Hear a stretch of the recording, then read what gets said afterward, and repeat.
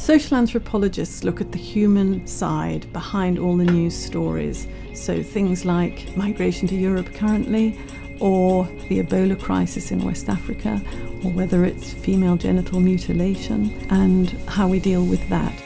Research-led teaching is a very important part of DEV's teaching approach, and in social anthropology we bring our own experiences of field research to our discussions in class, and bringing this real-world experience helps make it more relevant to the students.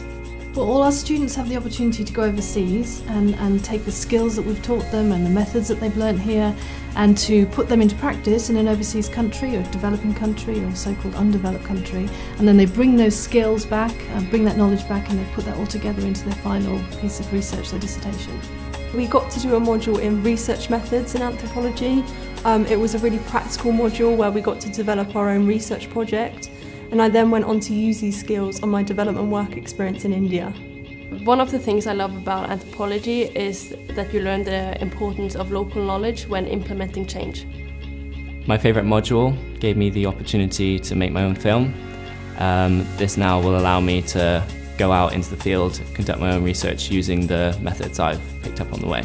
After doing anthropology, I feel that going to other cultures, it helps me to understand the people and what they do and really get to know the world around me.